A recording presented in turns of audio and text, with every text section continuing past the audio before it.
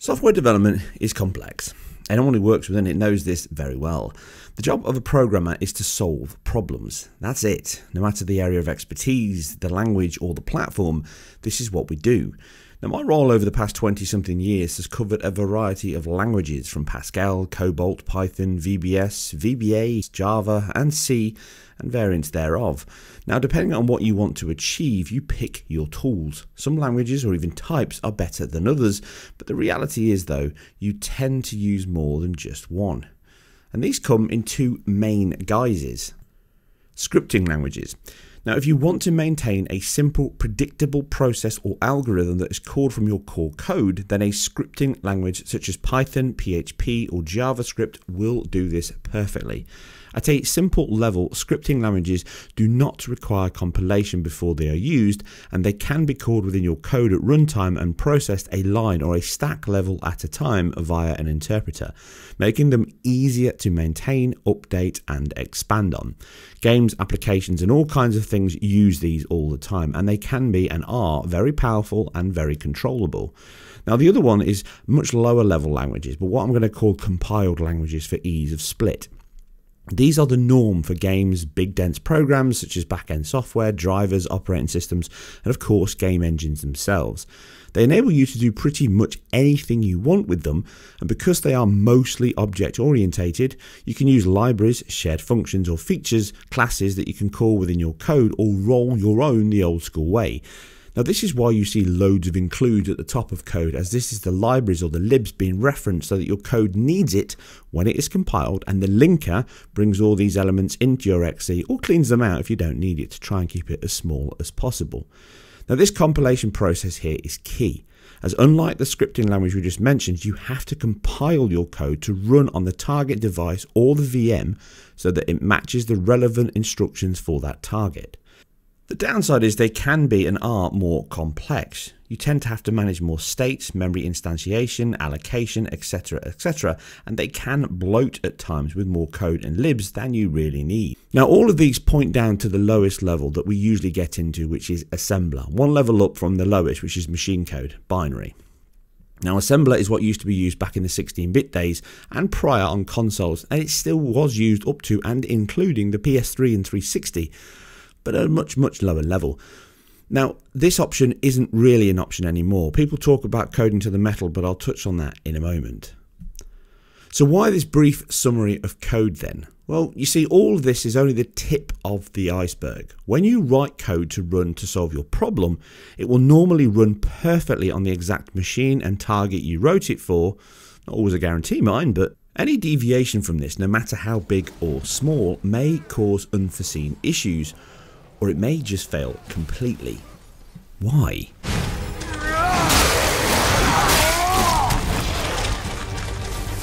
Now, as discussed way back with my NextGen PS5 video a couple of years ago, this is because many more elements come into a great solution actually becoming a usable one. For ease of this video, we'll keep the variables as low as possible, but it will affect the CPUs and or the GPUs you are targeting, along with the vendors themselves and between those architectures. What this means is what runs on an AMD Zen 1 may not run at all or as well on a Zen 3 or vice versa. This is where the compilers come into it. They take your source code and they turn it into machine code, the lowest level you can get, just as described. Now, these are written for the target machine or software, and these can introduce issues in your code that you then have to solve, as in the end they are simply translating your C++ into the target instructions. Entire teams work on writing assembly code, machine code it will become, for the relevant target of hardware, be it a new CPU, a GPU, motherboard memory subsystem. From this, compilers are also written that take your instructions from your relevant engine language and translate them into the most efficient assembler for the target hardware, and more specifically, what that target hardware can do. Now, what I mean by this is some hardware is better than others. For example, if you have a CPU that has no multiply, stepping back in time now, then you'll need to loop through your code X amount of times to achieve the same result.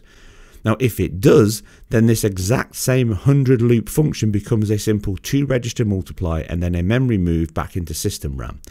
Recall these instructions or operations, you can only do these one at a time with the relevant speed of the CPU or GPU. So the more efficient you are here, then the more you can do in that clock rate. That's how it works. Now, all of this means that when you compile this to your specific piece of code, this is what hardware efficiency means.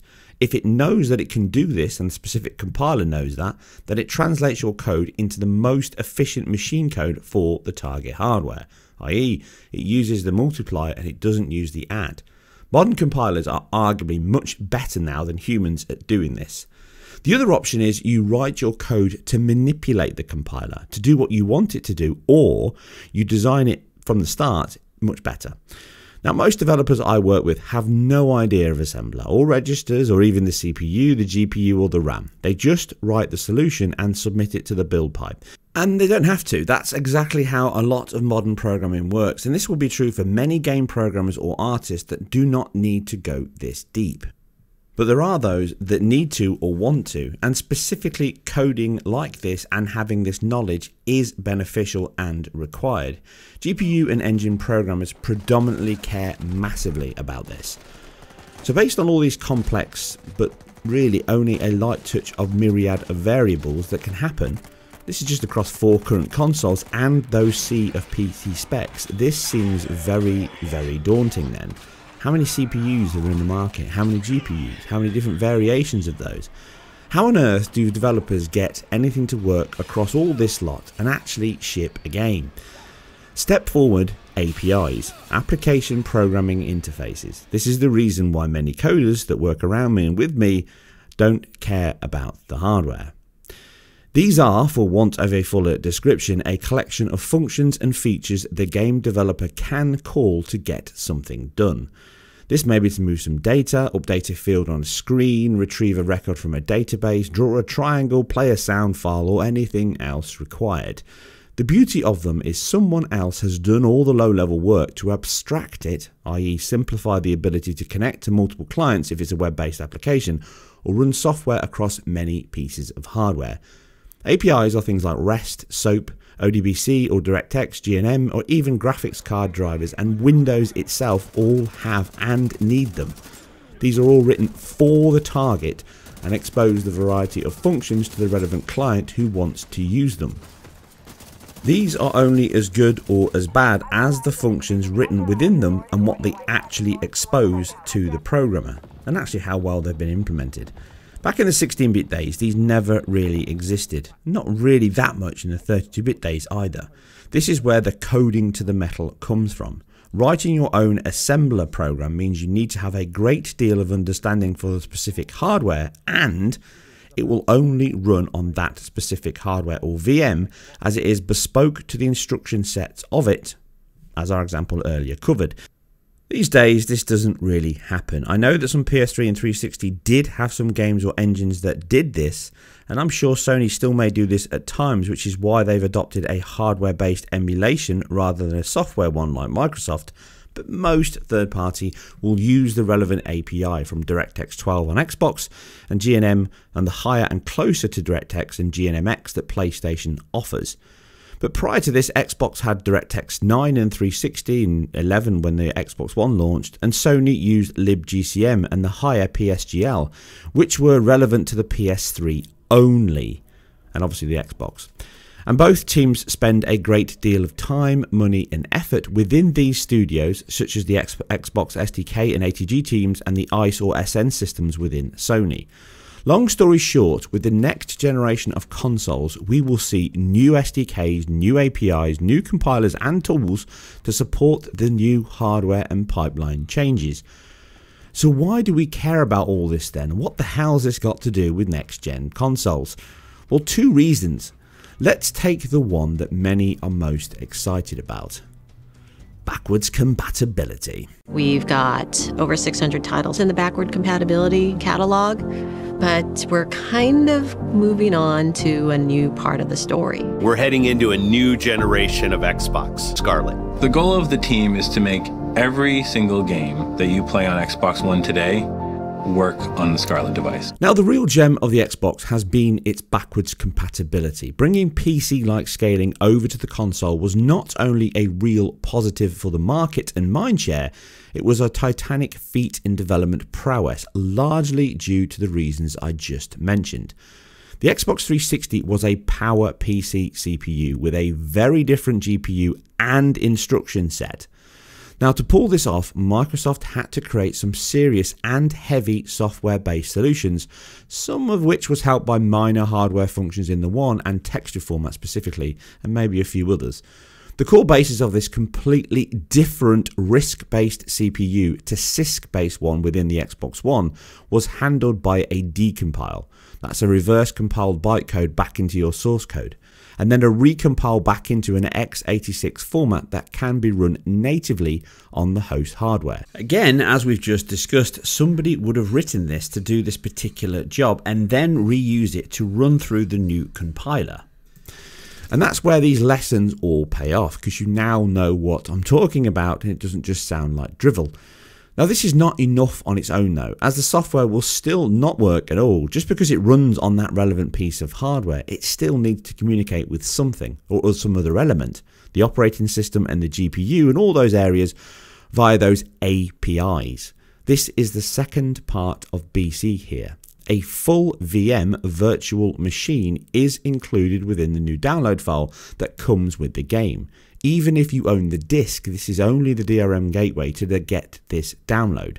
From here, the emulator running as an application on the Xbox One, just like a game, handles all the calls from the relevant game into the operating system layer, which fully emulates the 360 OS and Dash. Any requests are converted to support any changes that are deeper in the system, such as floating point, which is different between the two systems, branching, which is vastly different, and even the speed of operation.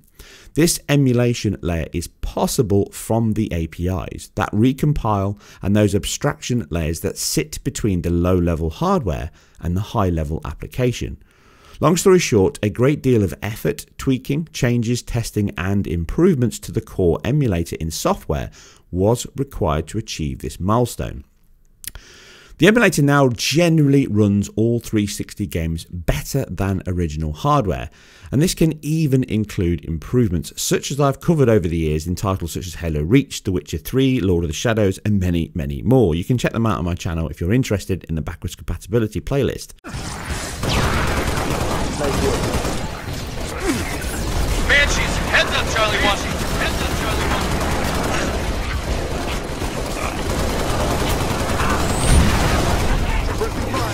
But the X can go further with 4K resolutions on original Xbox and 360 titles even. All of this and not a single line of game code is touched, as it is all done at the API or the driver level with sufficient hardware headroom to enable this to happen within the call and still deliver a faster experience. This is also why frame rates tend to stay as they are, but resolution can be easier improved. Much of this comes from the vast memory increase on the One, meaning game assets and code can stay resident in RAM, truly a brilliant piece of work from the Microsoft team and is a core USP and a tentpole feature for the Xbox brand.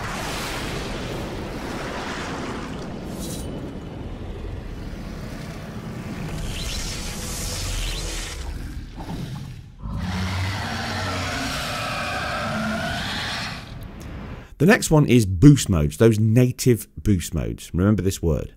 The same functions apply to the X over the One, but on a much lower level, as the core hardware in CPU and GPU is close enough to the One that it can run the exact same code, and it certainly runs the same APIs and operating systems, so the instruction sets are the same, or as close as.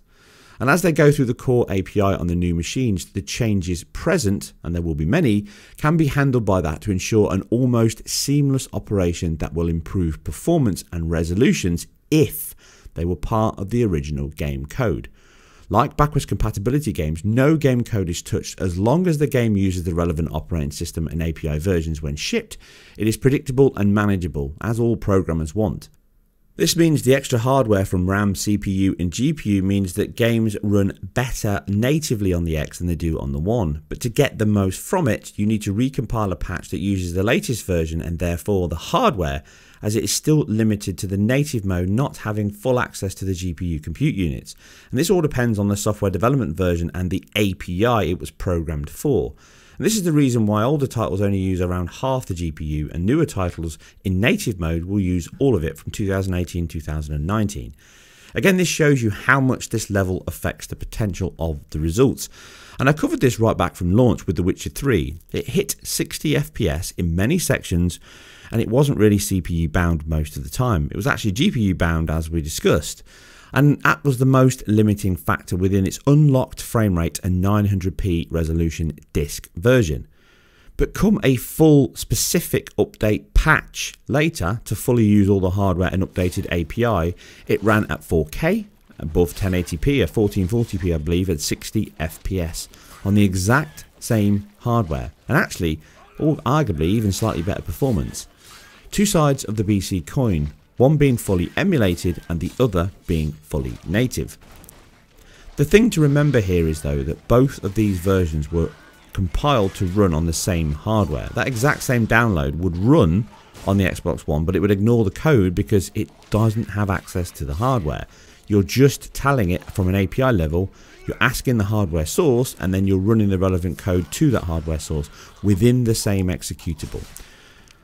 Now the Pro was very similar to this for PlayStation, with it having access to an almost identical CPU as per the X, but a doubled GPU that was very much restricted to support the PS4 in less of a software manner, but more of a hardware one.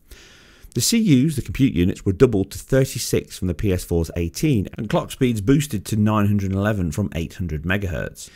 Now in boost mode, this only has access to those 18 compute units at the higher clock speed, 13%, and wider bandwidth, meaning many games only see a modest boost over the base PS4 of around that 13 to 16% when GPU is the issue, and at best around 30% when it comes from the CPU, as it has full access to those quicker clock cycles.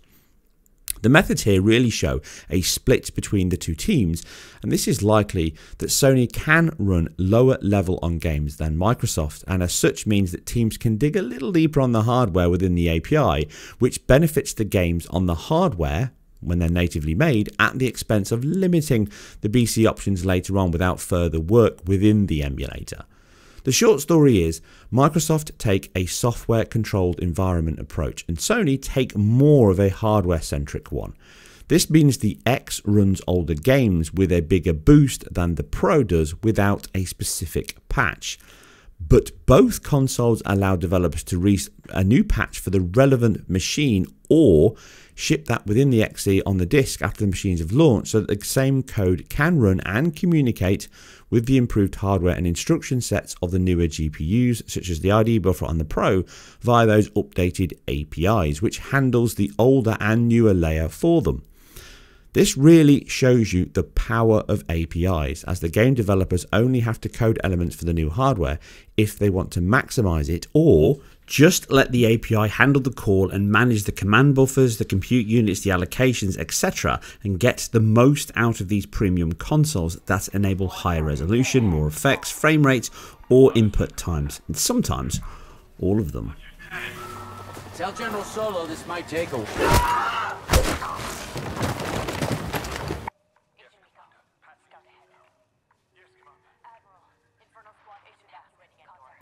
So with that, we've reached the end of part 1 of my video. The reason I've split this up is, again, because I think attention spans will wander, and I thought I'd break it down to the full description of what I'm going to reference in the descriptions about the next generation hardware, BC, environment, development, hardware, and all that kind of area, so that it all makes sense and you can understand it. If you haven't watched that part, which will be up soon, if not now, then you can watch it straight after this one. I also recommend that you watch this first, because I'll be talking about subjects I've just covered in this video, and if you haven't watched it, then you might not know what the hell I'm talking about. Anyway, as always, I'm completely self-funded and independent, so you know what to do. Support the channel, get my numbers up, that always helps. And until then, and the next video, I'm going to sit back and relax, maybe have a little bath. Maybe not quite like Geralt, though. I'll see you on the next one.